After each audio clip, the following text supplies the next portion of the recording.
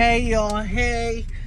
When I tell you I am just giving God all the praise right now, let me say glory to God and hallelujah. I am just so blessed. I feel like I'm in a season of my life right now where it's not a denial, it's not a no, it's just wait. I got you. Like, God is literally saying, wait, I got you. It's going to happen. And I'm starting to see those things that he told me to wait on. You know, I'm thinking about the kids that are graduating today. Yes, this is after the normal high school graduation.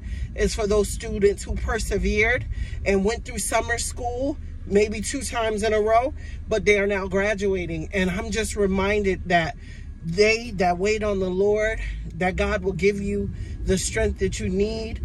If you have prayed for God to do something miraculous in your life, that just because it didn't happen the day you prayed does not mean that it will never happen. I'm reminded of Daniel that prayed and asked God for help in a certain situation, and it did not happen immediately, but it happened in time. And when the angel got to Daniel, he said, yo, your answer literally was there. I was coming to you, but I got held up by a spirit of Persia. So I'm telling you, wait on God. That good thing is coming. Be blessed.